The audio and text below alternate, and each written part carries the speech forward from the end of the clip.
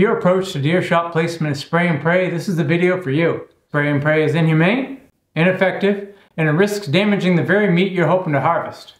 I'm going to cover exactly where to aim your rifle on a deer to have the fastest, cleanest, safest, most ethical kill you can make, all while limiting damage to the meat. You put a lot of effort into hunting, getting up at the crack of dawn, putting on your camo underpants, splashing some hot doe urine on, napping in your stand. You don't want to put all that effort in only to blow your shot on a lousy shot. Now, I'm by no means the most accomplished deer hunter to walk the earth, but I've shot enough buck to know a few things about proper shot placement. That last pick was a 200+ pound monster that got me into the Maine Big Buck Club. The story about shot placement on that one in a moment. But before we get into where you should aim that boomstick on the deer's body, let's talk about aiming. More specifically, testing your aim. You need to know your abilities and limits and not to exceed them in the field. You owe the deer the respect of a clean kill. Expect the unexpected. Deer don't always present within 50 yards offering you a clean broadside shot from a benched position. Take a few 8-inch paper plates with you to the shooting range.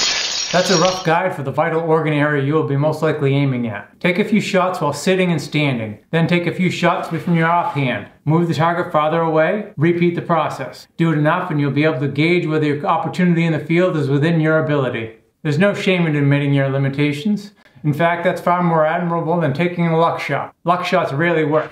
You're better off skipping a risky shot and just waiting to see if the deer comes back to present itself with another, better opportunity.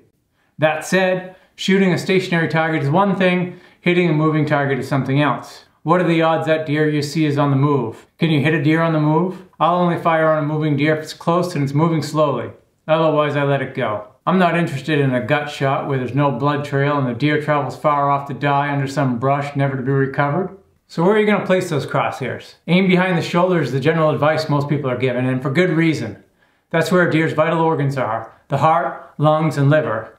That shot isn't always possible, but in most cases that's the advice you want to follow. Let's look at a few pictures, all provided by SHTF blog writer, Prepper Press author, and firearms extraordinaire Steve Marquith. Look at this pic. Here we have a fuzzy little broadside whitetail.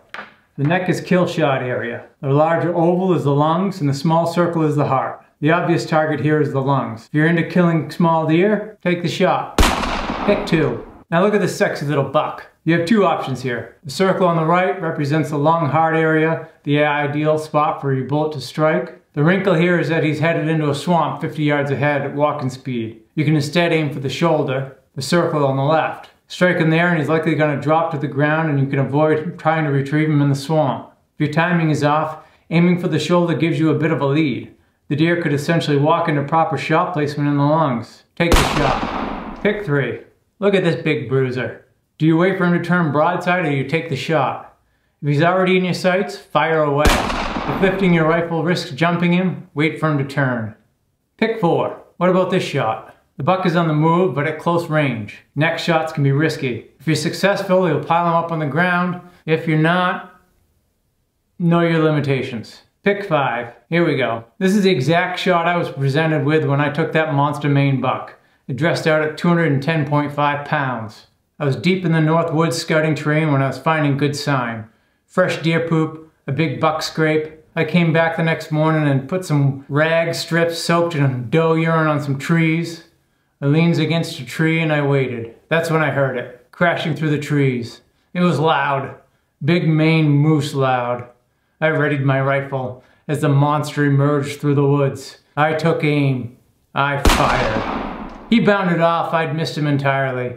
I quickly changed my position, hoping to catch him circle around, and I waited 20 minutes. It was about lunchtime then. I was cold and I figured he was gone. I stood up, gathered my hot, erotic doe urine rags, and sure enough, there he was again. This time we were staring at each other right in the eyes. Just like this photo. We weren't more than 30 yards apart. I lifted my rifle, aimed right where this circle is, and put a 180 grain Core-Lokt 308 round into his chest. This bullet creates the deadliest mushroom in the woods. But the buck bounded off again. I hit him that time, I must have.